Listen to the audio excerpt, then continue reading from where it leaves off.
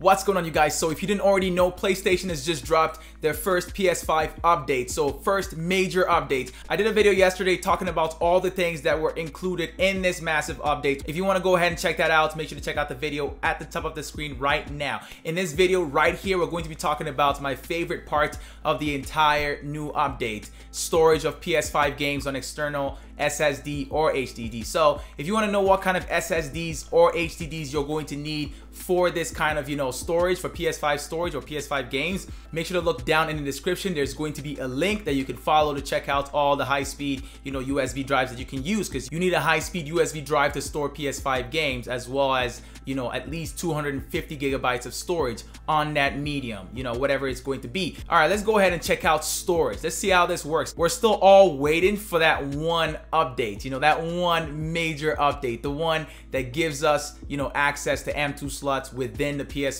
So internal storage on the PS5. That's the one I'm waiting for, at least. I don't know about you guys, but I'm waiting for that update. This one doesn't allow you to play games off of, the external drive. You cannot play PS5 games off of it. You have to copy it right back, which is still better than having to download it again, because it's way faster. You're downloading from a high-speed USB drive or a SSD, so it's fast. It copies it back and forth. That's it. So I'll show you guys how this works right quickly here, so you guys can go ahead and start to store your PS5 games on external storage instead of having to download it every time. Okay, so here we are at the PlayStation 5's home screen. So first thing we're gonna try to do here is copy directly from the home screen. So they've added this new setting where you can just transfer games directly from the home screen, like from here. Like you can just move any game. This is a PS4 game, as you can see. Here's a new thing. NBA 2K21 is a PS5 game. And before, you couldn't move this game between the internal storage on the PS5 and an external storage. Now you can do that by clicking on the options button, and you'll see an option to move to a USB extended storage.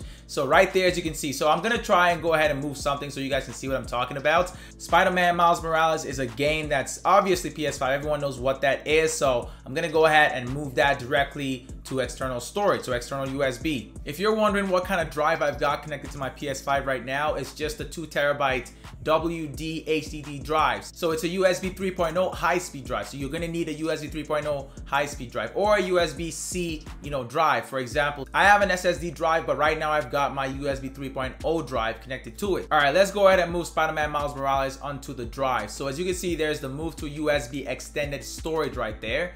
You click on that, and there's now new options. So you can also access this menu by going through the settings menu. I'll show you guys that in a second, but let's go ahead and look through this first. So as you can see, there's now 3 menu options. There's delete content, move PS4 content, and now move PS5 games. Before, there wasn't move PS5 games. It was just something with PS4 content, but now we can move PS5 games. So I'm gonna go ahead and move Spider-Man Miles Morales. Okay, let's go ahead and see what that is about.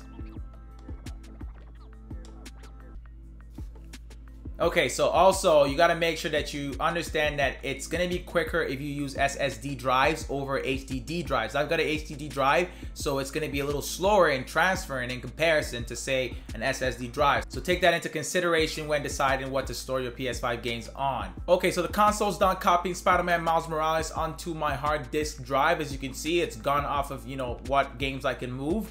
So I'm gonna show you guys what it looks like on the main screen now. As you can see, it says copy now, so it doesn't say play. You can't play off of the hard drive. You can only copy it first and then play it. So that's the difference between playing a PS4 game and a PS5 game off of a hard drive. You can play PS4, but you can't play PS5 games. Okay, so let's go ahead and copy it back. But before that, I'm gonna show you guys the other way to, access that menu. So you go up to your settings right there, open that up, go down to storage, and then you go into USB extended storage, and then games and apps. So the same way you would access it before when copying PS4 games onto your hard drive. And then you'll notice right there, there's delete content, move PS4 games, and move PS5 games. And these are the games that are on the drive, not on your PS5. These are on the drive. So this game right here, this is the only PS5 game I have on my drive. And you see I've got quite a bit of PS4 games on my hard drive as well. So the same hard drive can hold PS4 and PS5 games, if you're wondering. The PS4 games can be played off the hard drive, but the PS5 games cannot. So you have to copy them back